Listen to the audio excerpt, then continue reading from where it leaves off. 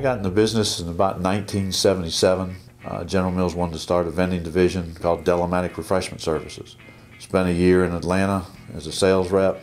Went to Chicago, went to Houston, opened a branch, and then got transferred back to Atlanta to run all 4 branches of Southern Refreshment Services. We had another branch in LA. At that point, General Mills decided they didn't want to continue to expand the business. Met a gentleman named Alan Plasted that ran the Atlanta branch. We decided to try it on our own. We started with 1 Coke machine, placed another Coke and another snack. Still have the second account we got back in 1981. We started servicing our first accounts out of station wagons, and then we bought 1 truck, an old used truck, for about $3,400.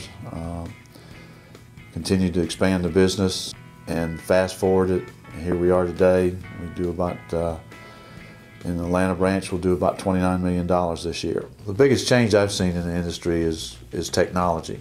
You know, when I got started, I did it all, whether installing or programming, but it's gone beyond me now. But with all that data knowledge that we have now, the efficiencies in the business have gotten so much greater.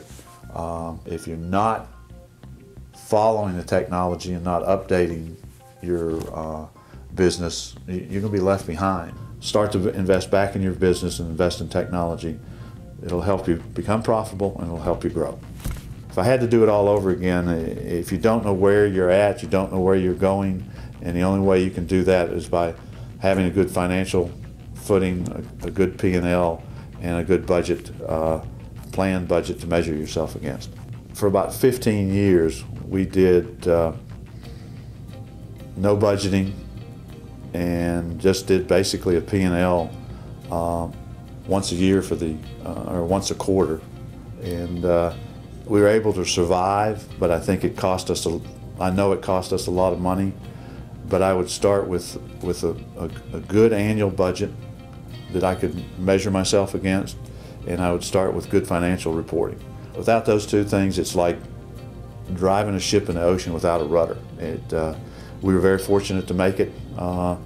We had some tough times, which everybody does, but we stayed the course. Somebody asked me one time, what's the best advice you've ever gotten from somebody?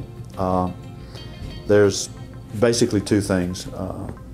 One is your words, your bond. If you say you're going to do something, you do it, even if it becomes unpleasant. But if you commit to doing something, you do it. And the other thing is, be a leader, not a boss. Anybody can be a boss, but if you're a leader, everything will follow, everything will happen as you want it to. It will be a great atmosphere to work in. I say I don't work for anybody, I work with 108 employees I have here at Southern. They don't work for me, we work together to accomplish one thing. Alan Plasted's son, Scott Plasted, worked with me, and my son, Chris, has been here 4 years, and Scott's been here 11.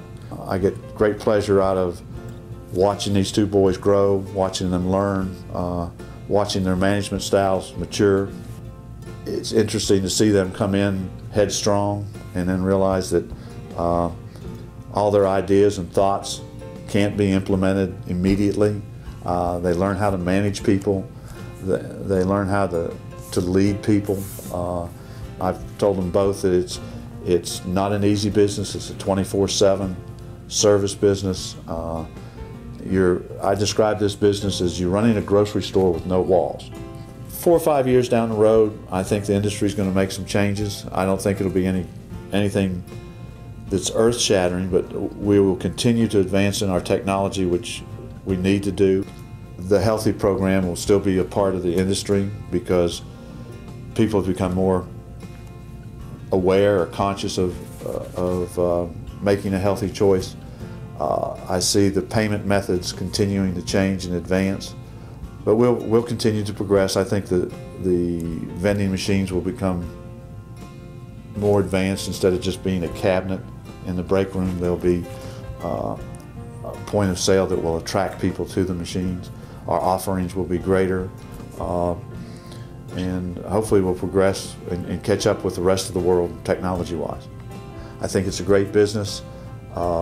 It's a 24/7 business. You've got a very capital-intense, employee-intense business, but it's a great business to be in. It's been a lot of fun, been a lot of work. Would I change anything?